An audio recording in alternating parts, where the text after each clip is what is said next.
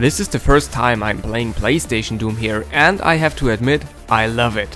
It's very polished and smooth for a console port of that time. I also gotta admit, this game plays very well on a controller. Even for a guy who believes in the PC master race and is hugging the keyboard while playing video games, I feel like shooting my way through Doom on a controller now.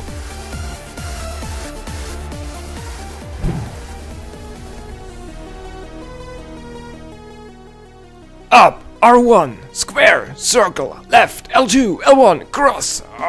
Entering that cheat code is so 90s, but thank God they exist, because our VIP is one of the tenants in the tenements, and playing myself there would just delay the video for another day or two.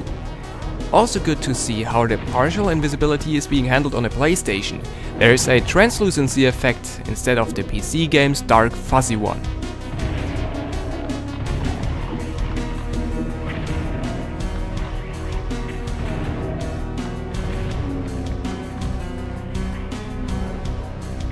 And here, ladies and gentlemen, is our special guy. Well, it took quite some time to see he's slightly invisible. He's in fact less invisible, or less translucent than regular specters, but more to that later. You can see it especially in contrast to a regular Cacodemon.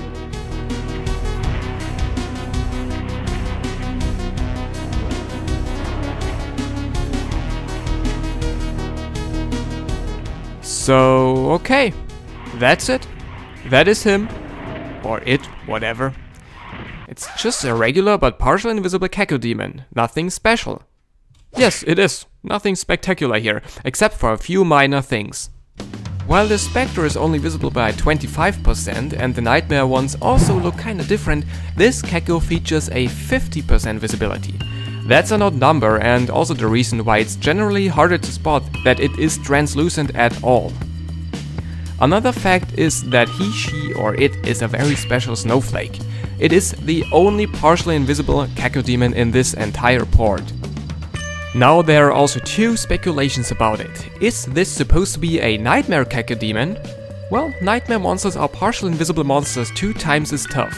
The PlayStation port is focused on horror, which could support invisible monsters better, and Nightmare Spectres and even Nightmare Imps are already in the game.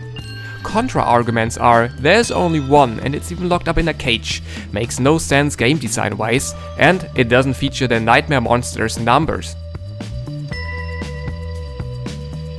It is most likely a human error though. All maps have been changed by hand and stored in separate WAD files. A mistake while replacing the arc file, which is located in that cage, could be the reason. And who would randomly flag random monsters in this map only? On the other hand, why is it 50% visible? Are these numbers entered by hand for every single monster? That'd be incredibly tedious. Or why can these numbers be altered at all when it's a flag handled by the game engine anyways?